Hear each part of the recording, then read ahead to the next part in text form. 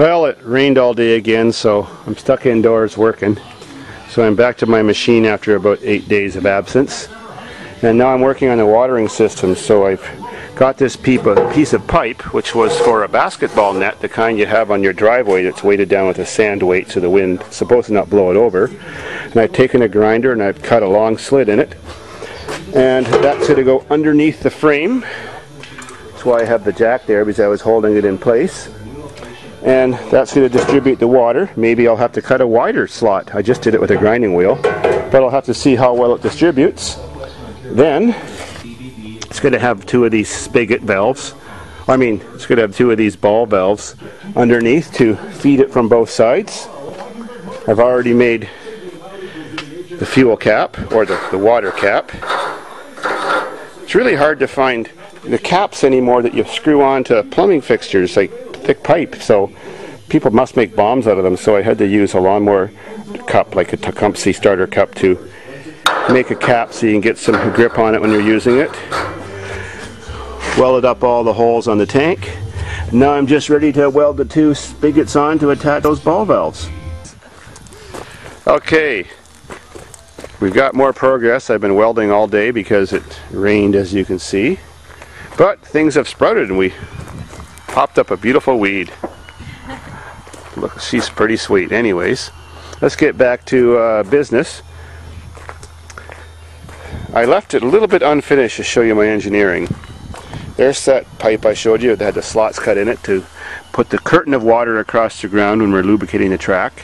Now, of course, I left a space here because good engineering. Everything flexes, even though this tank is welded to the frame in a rigid way, and that pipe is welded to the frame in a rigid way, everything flexes. So there's no way I could weld the pipe from here to here solidly. So I got some rad hose, which I just have to slip down there, put a couple clamps on. There's a 1/2 inch there, so it's got a flex joint. So that'll never cause a fracture in the future. So it's just old rad hose I saved from every car that I scrap. Of course, exactly the same thing on the other side. Just got to slip it down. Oh, that one's a little tighter.